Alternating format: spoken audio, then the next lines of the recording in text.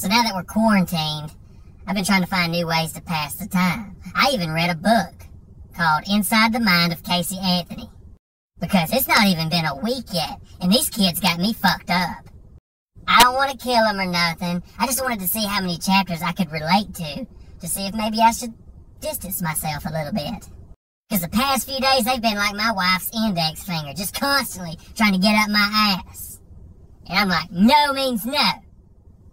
But maybe later. Then my daughter's crying because somebody told her people are dying. I was like, look, it's mainly old people. You're gonna be fine. Yeah, Daddy, but I don't want you to die. Oh, that's so sweet. Thank you, baby.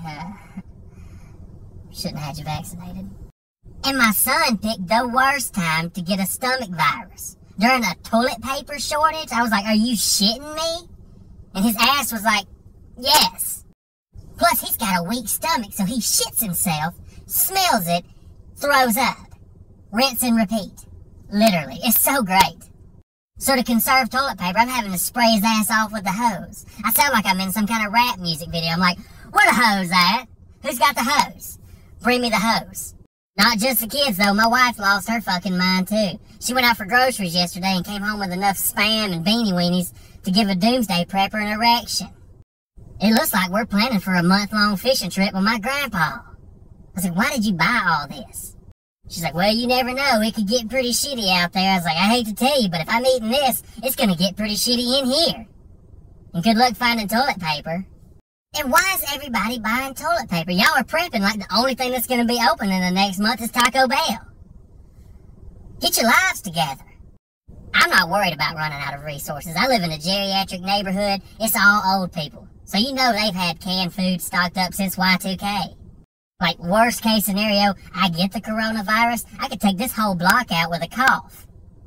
Then all their shit becomes my shit. Or I could just use baby oil.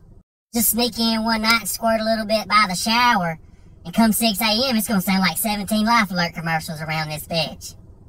No shit though, my wife has lost her fucking mind. See, we both grew up in the country, but she hasn't quite adapted to living in a subdivision yet. I called her in the backyard yesterday with my 12 gauge. I was like, what the hell are you doing? She's like, I'm about to shoot these squirrels. I said, you can't do that. Someone's going to call the cops. I said, well, I'll just tell them what I was doing. I was like, yeah, and they'll just take your ass to jail, Ellie Mae Clampett. We don't live in Mayberry no more. She's like, I don't know what to do then. Like, what if we run out of food? Are we going to have to eat the dogs? I was like, have you lost your fucking mind for real? I ain't eating no dogs. That's how this shit got started. Fuck you, China.